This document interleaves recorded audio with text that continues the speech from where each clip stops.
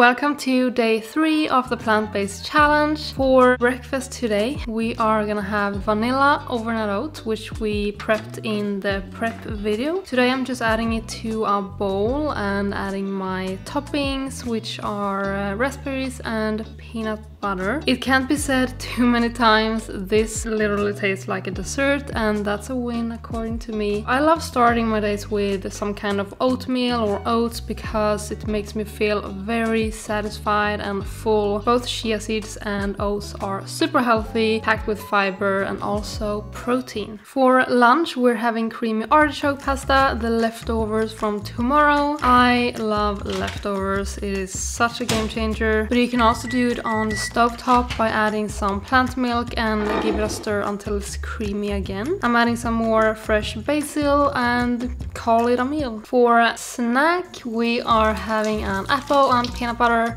Of course you can use whatever nut butter or seed butter that you like, but I just really love the classical flavor of apples and peanut butter. This is such a nice snack to have when you're on the go or you're working, so convenient. For dinner we are gonna make a roasted harissa bowl. So for these I'm gonna use some seasonal veggies, which I'm just cutting up. So the potatoes, I'm cutting them into wedges. I'm also cutting up a carrot, red onion into bigger wedges and adding it to a bowl together with some cauliflower. And now for some flavor, I'm adding garlic, harissa paste, some oil, spices, and just stirring that all up into until it's combined.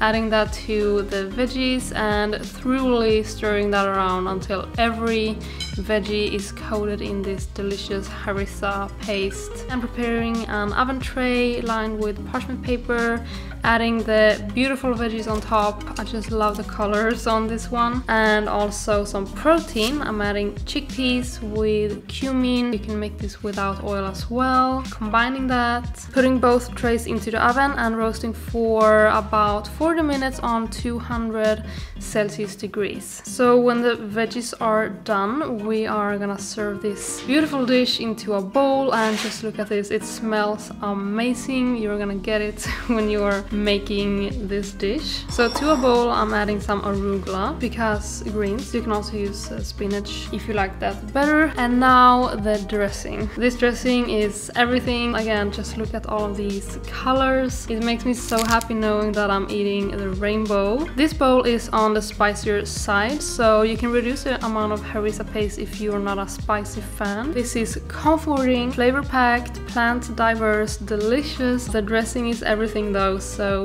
don't skip that. Happy eating, and I'll see you on tomorrow on day number 4 of this challenge.